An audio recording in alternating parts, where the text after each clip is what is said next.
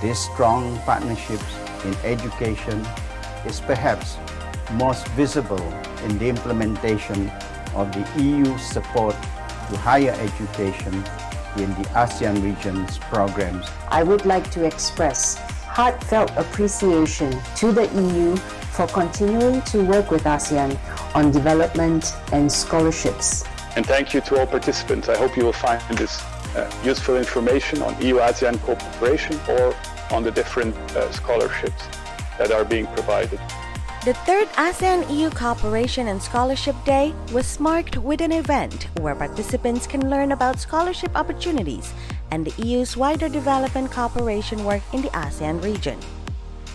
During the event, Ambassador Drismans emphasized the importance of cooperation in addressing today's challenges and launched 3 new EU-ASEAN development cooperation projects, funded with a total of 13 million euros.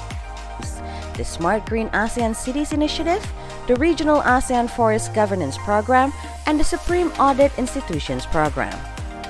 Participants from all over ASEAN had the opportunity to attend a range of webinar presentations by scholarship providers from the EU, ASEAN, and its member states, and also visit a series of virtual booths representing ASEAN and EU member states' higher education institutions and EU cooperation projects.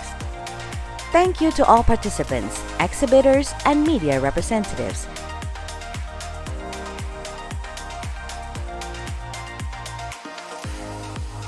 See you next year!